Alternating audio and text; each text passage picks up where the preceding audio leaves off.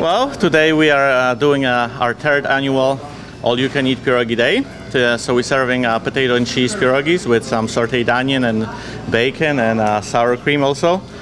And it seems like people like it. So we have, I don't know, about 40 people here inside, about 10 people waiting in line. We're gonna be here till 8 today.